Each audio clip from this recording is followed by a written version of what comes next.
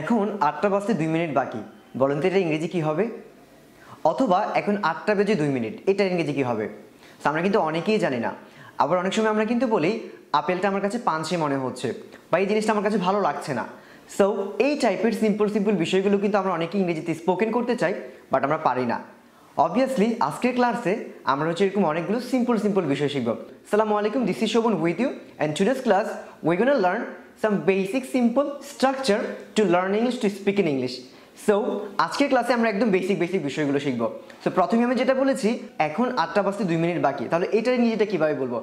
একদম সিম্পল আমরা মনে রাখবো বিষয়টা। সেটা হচ্ছে it's 2 minutes before 8. It's 2 minutes before 8. আমি যদি বলি এখন 9টা বাজতে 2 মিনিট বাকি, অবভিয়াসলি হবে ইটস 2 minutes before 9, মানে 9টা বাজতে 2 মিনিট বাকি।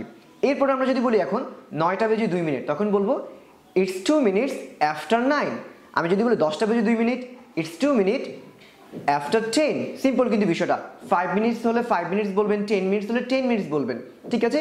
এইটা হচ্ছে আমাদের টাইম বলার জন্য বেসিক একটা ক্রাইটেরিয়া। এরপর আমি বললাম আপেলটি আমার কাছে পানসে মনে হচ্ছে, এটার ইংরেজিটা আমরা কিভাবে বলবো? সবসময় মনে রাখবেন, কোনো কিছু যদি আপনার কাছে মনে হচ্ছে তখন আপনি সিমস টু ইউজ করবেন, সিম টু বা সিমস টু। যেমন আমি বললাম আপেলটি আমার কাছে পানসে মনে হচ্ছে, দি Apple seems to me tasteless. প্রথমে আপনি একটি নাউন বা প্রোনাউন ইউজ করবেন, এরপরে আপনি সিম টু বা সিমস টু ইউজ করবেন। এরপরে আপনি যে কোনো একটা নাউন বা অ্যাডজেক্টিভ ইউজ করলে কিন্তু সেন্টেন্সটা হয়ে যাচ্ছে।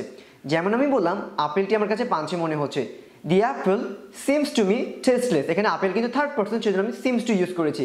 ফার্স্ট পারসন বা অনেকজন হলে তখন আমরা হচ্ছে সিম টু ইউজ করব। আমি বললাম ক্যামেরাটা আমার কাছে সুন্দর লাগছে, the camera seems to me nice.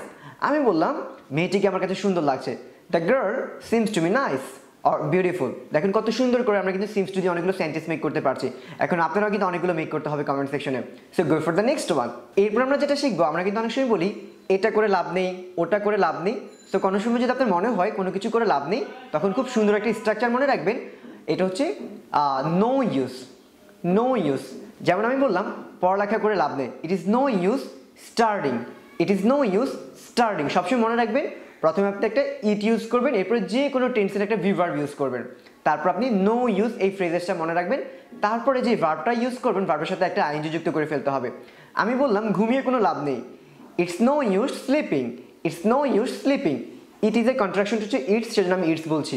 খুব সিম্পল একটা বিষয় কিন্তু, ইটস নো ইউজ স্লিপিং। আমার টিভি দেখতে ভালো লাগে, আমার গান শুনতে ভালো লাগে, বা আমি এই কাজটা করতে অনেক পছন্দ করি বা ভালো লাগে, এই টাইপের বিষয় যখন আসবে অবশ্যই আপনি এনজয় দিয়ে করবেন, ঠিক আছে? যেমন আমি বললাম আমার টিভি দেখতে অনেক ভালো লাগে, আই এনজয় ওয়াচিং টিভি। সবসময় মনে রাখবেন এনজয় পরে যে ভার্বটা ইউজ করবেন ভার্বের সাথে একটা আইএনজি যুক্ত করে ফেলতে হবে। সো আপনি এখন কি করতে অনেক পছন্দ করেন আমাকে জানান কমেন্ট সেকশনে। সিম্পলি আই এনজয় দিয়ে করবো, আই এনজয় লিসেনিং সং। আমার কিন্তু গান শুনতে মোটামুটি অনেক ভালো লাগে। এরপরে আমরা যেটা শিখবো, আমরা কিন্তু অনেক সময় বলি কি হবে সে যদি আসতে ভুলে যায়, কি হবে সে যদি ক্যামেরা টানতে ভুলে যায়। এই যে নিজের ভিতরে একটা প্রশ্ন থেকে যায়, মানে কি হবে। সো এই টাইপের বিষয়গুলো যখন আসবে তখন আমরা খুব সুন্দর একটা ফ্রেজ মনে রাখবো, সেটা হচ্ছে হোয়াট ইফ। What if. যেমন আমি বললাম কি হবে সে যদি ক্যামেরা টানতে ভুলে যায়, what if he forgets to bring the camera. What if he forgets to bring the camera, মানে সে যদি ক্যামেরা টানতে ভুলে যায় কি হবে। এখানে কিন্তু প্রথমে আমরা হোয়াট ইফ লিখবো, এরপরে আমরা সিম্পল সেন্টেন্সটা যেভাবে মেক করি সেভাবে মেক করলে কিন্তু হয়ে যাচ্ছে। আমি যদি বলি কি হবে সে যদি আমাকে কল করতে ভুলে যায়, what if he forgets to call me. এই যে দেখেন হি ফরগেটস টু কল মি, আমরা জানি সে যদি কল করতে ভুলে যায় হি ফরগেটস টু কল মি, আর এর আগে শুধু আমরা হোয়াট ইফ দিলেই কিন্তু হয়ে যাচ্ছে কি হবে সে যদি আমাকে কল করতে ভুলে যায়। সো আজকের ক্লাসে কিন্তু আমরা অনেক মজার কিছু স্ট্রাকচার শিখলাম। যে স্ট্রাকচারগুলো শিখেছেন অবভিয়াসলি কারোর সাথে প্র্যাকটিসিং করবেন, এবং কমেন্ট সেকশনে চাইলে আমাদেরকে কিছু ডিফারেন্ট সেন্টেন্স মেক করে দিতে পারেন। তো আশা করি সবার কাছে ক্লাসটা অনেক ভালো লেগেছে। সবাই ভালো থাকবেন, সুস্থ থাকবেন এবং আমাদের জন্য দোয়া করবেন। ইনশাআল্লাহ পরবর্তী ক্লাসে সবার সাথে দেখা হচ্ছে। আসসালামু আলাইকুম টু অল।